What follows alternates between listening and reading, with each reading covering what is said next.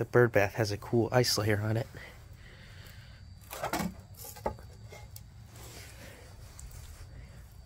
I love doing this. How's it going, guys? I just wanted to take you around and show you some different fall projects you can take care of right now. We had a couple of pretty hard frosts that took out our annuals and are telling our perennials to go to sleep. So there's some things we can take care of and clean up for the winter to prepare for next season. So let's go. Alright, and remember your pruners when you're doing these jobs. They come in handy for a lot of them. Just make sure they're sharp and clean. One of the things we can do right now is clear out these zinnias here. They start to die off from the frost we had coming through, and what I'm gonna do is just cut them down and lay them where they are, because they have some nutrients that they could give back to the soil. So they'll kind of act as a mulch. Maybe I can weed up around them a little bit, but I won't worry about that too much until the springtime when the weeds really start coming back. I have these tomatoes here that are pretty much beat up from the frost as well. So I can clear those up and get this ready for a spring planting.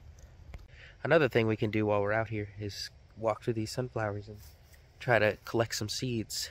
They've pretty much gone through their entire life cycle, and I should be able to collect some seeds to plant next year with them. So we'll do that.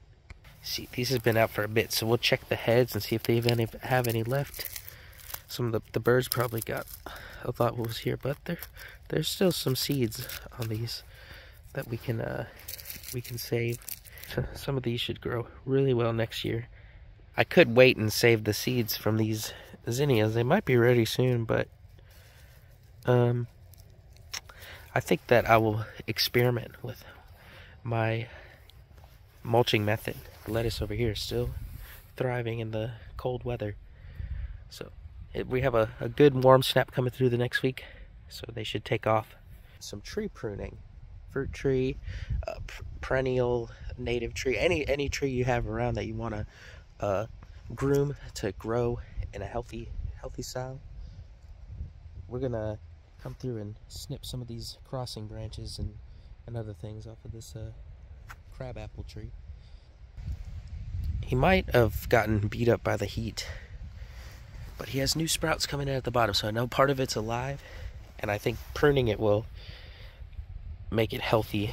The tree I can prune is this peach, and I have another peach over by the berries. Alright, so I've already got this raised bed somewhat cleared out. I cut the okra and squash at the roots. I left the zucchini in there thinking that it might just survive the frost we have, but it is not looking good, so I'll probably take him out of there soon. But yeah, as you can see, it's pretty cleaned up. I touched the zucchini, it was all slimy.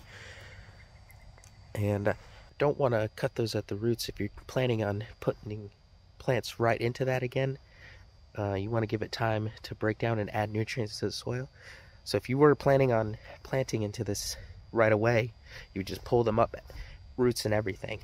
But since this is going to sit for the winter, I'm just going to leave the roots in the soil. So you'd probably want to wear gloves for this, since the squash has spines on it that'll kind of irritate your hands. It'll definitely irritate mine, but I'm not too worried about it right now. I just want to get this nasty thing out of here. Right at the roots, and it's easy as that. Now I've gone ahead and prepared the bed for winter. I put some good potting soil from old seed starting mix in there, and some fertilizer, and some that leftover plant matter that we cut out of here originally, and put a layer of grass clippings over that. So this will all break down really nicely, make really good soil, beneficial microbes and fungus. Love that. There were some ants here we had to get rid of, but hopefully that's taken care of. We have our berry bushes over here by the shop. I moved them from the house. I think they were getting too much sun and not enough water. So I think over here they'll do a lot better. And they're starting to go to sleep. They already look better. The blackberries are adding more green foliage, but they could use a pruning soon. Raspberry could use pruning, and then my strawberries are actually doing pretty good in this bag. So I'm gonna leave these over here, let them get rain as irrigation, and hopefully they'll be a lot healthier next year. So you can see I decided to plant these raspberries that I have back here by the berry tree line, and somebody already found it and messed it up. Pretty sure I know who it was. Golden dog. But yeah, I'm gonna put in another one right next to it because I knew something like this would happen, and I want to have two in here just in case.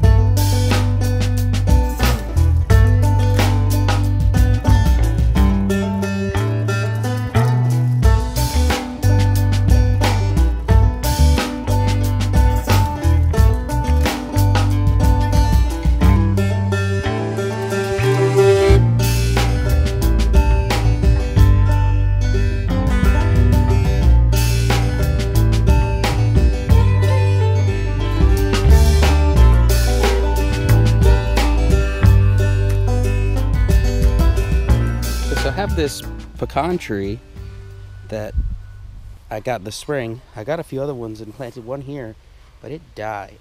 So I think I'll try again with this one and maybe take better care of it and see if that would help.